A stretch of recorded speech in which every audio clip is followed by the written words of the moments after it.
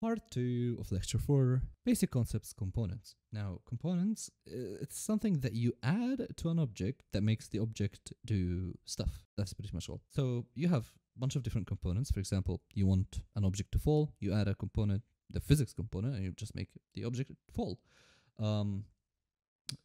There's a lot of things that you can read here, but again, I'm just going to go ahead and explain them one by one on Unity. So let's head back to Unity. Oops, what did I do? Okay, so I'm gonna head back to Unity and start explaining what are components. First things first, I'm going to create an empty object that doesn't have any component.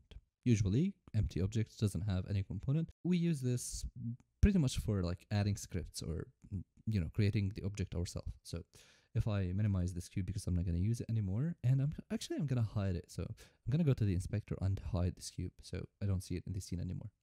I'm going to come here and create, right click, create empty, and I'm going to call this, for example, component object. Now you don't have to call it component object just because of the lecture, just to keep things simple. I'm going to select the game object and I'm going to reset its position.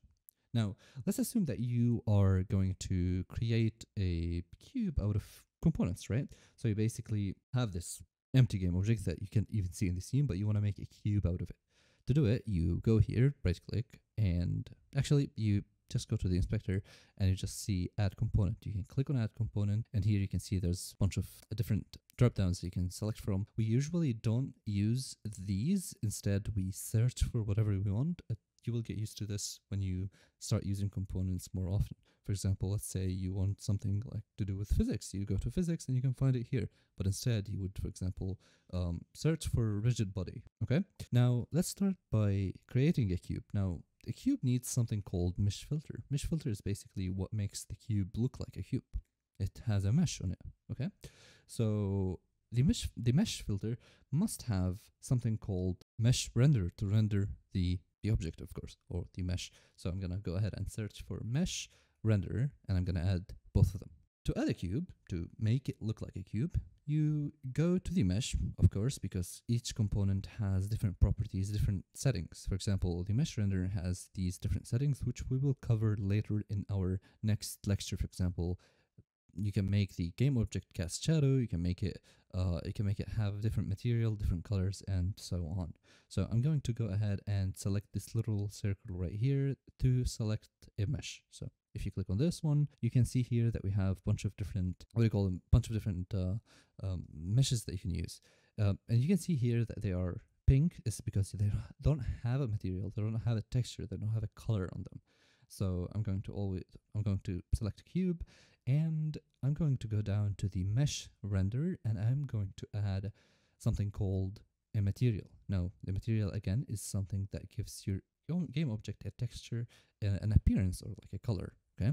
So if you click on this little circle right here, you can see here that we have a bunch of different material that we can choose from. So I'm going to go ahead and select the cube one. So you select that, and that's all. That's pretty much it. That's what you can do with game objects. Now, let's say you want this game object to fall.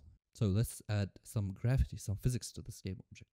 So I'm going to go ahead and move it up. Now, if I start the game, if I click play, nothing is going to change. And this is because we don't have the component that makes the object fall. Now, to add this component, you can go ahead and add a component, and you can search for rigid body. Now, rigid body basically is something that uses something called gravity, which makes the object fall if it's enabled. It's basic physics. So if I enable use gravity, if I keep it checked, Control S to save, and then I click play here, you can see now the game object is falling, and it's never going to stop. It's just going to keep falling all the way down. See, the game object is still here, and I can get rid of the game object or the component by clicking on the three dots and just remove component, or you can reset by hitting reset. This will basically reset all the settings or properties to default, but I'm going to go ahead and remove it. Now we will explain more about the components later on in our video.